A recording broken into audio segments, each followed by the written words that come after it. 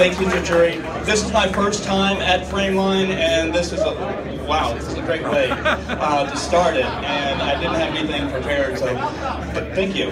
But as I said, this the upstairs lounge fire prior to Orlando was the largest gay mass murder in U.S. history, and it's not part of our common LGBT history narrative. So I felt it was very important to share that story with our youth, with the mainstream audience, just so we can recognize where we were and where we're going. And obviously, we still have a lot of work to do, but hopefully upstairs Inferno will contribute to the dialogue. So, thank you.